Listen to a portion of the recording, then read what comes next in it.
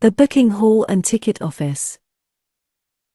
The booking, or waiting hall was of course the hub of the station's comings and goings, with passengers and small goods passing through its doors. As you enter the station, the booking hall is flanked on the right by the museum, and on the left by the ticket office facade.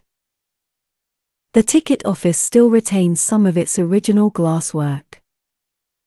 Above the door you will notice a number of darker glass panels. This is original blackout, remnants of World War II lighting restrictions. The ticket office was originally much larger, and extended further into the room behind it, that are now the station tea rooms. In its day the booking hall would have been fully open, with benches inset into the wooden paneling.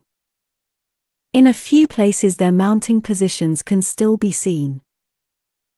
The hall was illuminated by a large oil lamp that hung from a central point in the ceiling.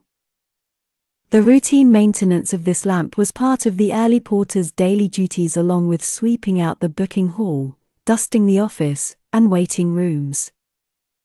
Above the fireplace you will see a roll of honor.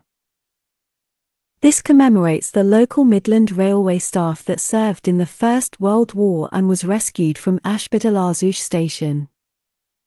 One of these men was Walter Poyser, who worked at the station. This was spotted by his grandson, John, on a recent visit, and who kindly sent us a picture of Walter at Ashby.